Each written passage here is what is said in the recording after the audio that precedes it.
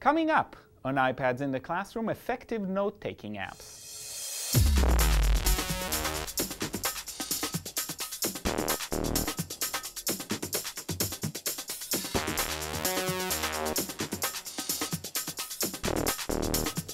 Hi, my name is Guy Trainin and this is iPads in the Classroom from TechEdge, and today we're talking about note-taking apps. And I want to emphasize the fact that note-taking is not just the art of writing down or finding a way to capture what is being said in lecture or what happens when you read, but it's actually what you do with those notes. So we're going to talk about it from a few different directions, but we're going to start with actually just capturing notes. And there are a few ways to do that, and I'll talk about a few options, and I'll start with simple options. So the iPad comes with a Notes app that comes with every iPad or iPhone or any other device. So in the Notes program that is part of iOS, you can make notes, you can type them up. That's the only way to do it. There are a few reasons why you don't want to stick with this Notes program. The first one is that you cannot really edit, you cannot add any kind of media, and you cannot really do anything out of just writing a note, and the name of the note will always be the name of the first line in your note section. So there's not a lot you can do. What you can do with it is it's always there, you can email it, and you can print it out if you're connected to a printer. So there are some advantages to using the Notes program, and if you have nothing else, please do use that. I do use that in meetings and when I have ideas, sometimes just because I need to jot something down. The one advantage is if you're working with iCloud, this will be shared between all of your iOS devices, and that means that it's saved somewhere safe and that you can retrieve it anywhere. So if something happens to your device, you can get it. So this is Notes, and these come with the iPad itself. The other one that is a very basic one but can help is RecordPad. And with RecordPad, the one thing you can do is actually record somebody speaking. So if you're at a meeting, or if you're in class, or if students are in class and they want to record what happens in a group, what happens with individual conversation, interviews, or in instruction, a whole group instruction, students can record, and even the instructor can record and then share it. And in RecPad, all you can do is you can use camera or record. I'm talking right now about recording what happens in class.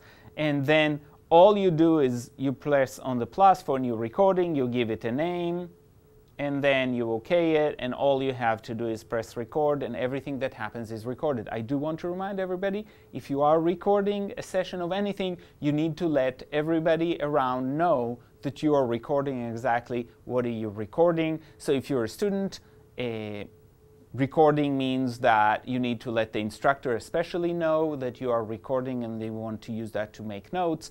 If you are an instructor, you need to let your students know that you are recording, so they know that there's a record of what's going on. But this is RecPad. Very simple, again, just like Notes on the iPad. Very easy to use. The next level that integrates the two is Audio Note. I've talked about Audio Notes in the past. So if we go to Audio Note, the advantage of Audio Note is it incorporates a few levels of input into one thing. And again, I've shown this before, but I think it's important to go back to. If you want to create a new note, you just press New, you get a new page, record button, and again, all you have to do to start it is to press the record button. You can use text here. You can also use a pen, so you can use your finger or a stylus to draw, and you can use a highlighter. You can even take a picture. So here you can actually incorporate different media into one file. It's still organized around that idea of an audio note. So it will start, and you can see I pressed the record button. It started to record. I get a time. You get the level of recording, which is really helpful to know if it's capturing what you want it to capture. And the iPads are fairly good at capturing voices around them. And now I can use the keyboard tool, and if you have a Bluetooth keyboard, that will help as well. And you can see that the minute you write a note, it shows up with a timestamp, so you know exactly where in the recording that note was made. You can also switch to a writing pen, and then you can just write freely.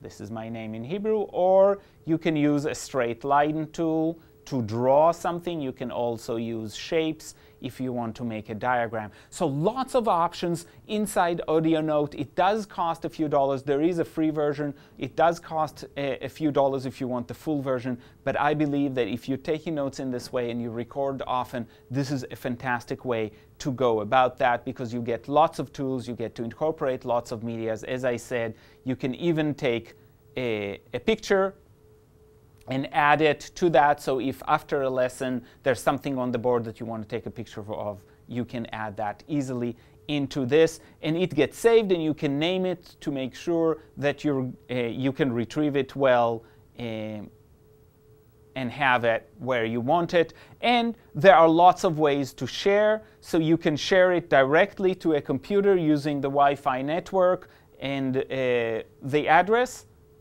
And you just log into your browser on your computer, log in the address that is written there, and you can have it. You can use a cloud save through iClouds, and those are ways to incorporate those specific. You can even create folders, and you can use Dropbox to share it. So again, that idea of you're using the cloud to make sure that you have access to your materials wherever you go, and you're not dependent on a specific device. Another way to do this, and a lot of people talk about this app, and it's one of the most popular to take notes on the web right now, it's Evernote. So if you look for Evernote, a lot of people use it. It has a lot of templates that are attached to it, and a lot of users that shares tips and ideas about how to use it. And again, Evernote, you can actually have different media input, so you can have text, camera, photos, you can have reminders, you can create lists, and Evernote allows you to organize everything around notebooks. So you open notebooks and you integrate different media. In Audio Note, we integrated everything around the recording. So it depends on what is at the center of your note-taking. At the center of my note-taking, for example, when I teach, when I go to class, when I summarize things with my students, or when I go to conferences, is actually often pictures. So I would like the picture in the notebook, the notes I take while I'm listening, and the pictures I take from the lecture itself to be at the center of things. And that's why Evernote is a much better choice. And you can see, for example, I have my notes from a conference I went to, and these are organized very often. You can see all of the notes that are connected to it are organized around pictures I took. So this is a picture of something that I've received during that presentation, or a picture of the presentation itself to remind me who and what.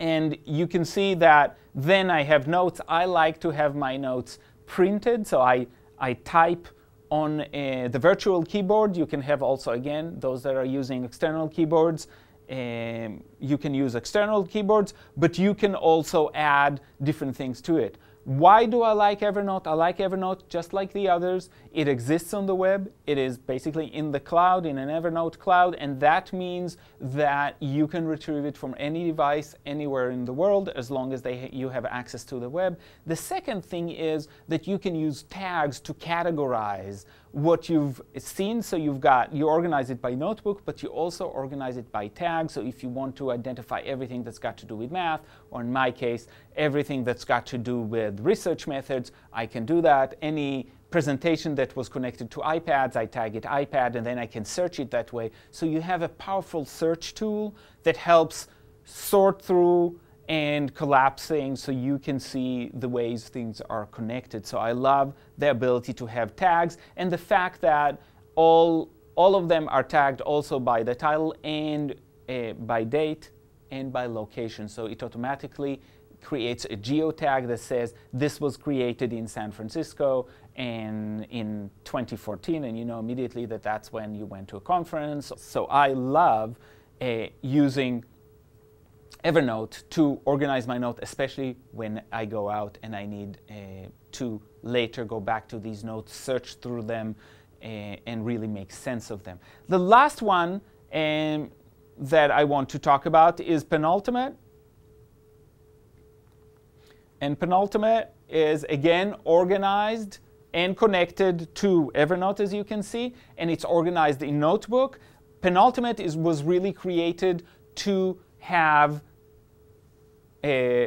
handwritten notes organized. So you choose a pen and then you draw your notes.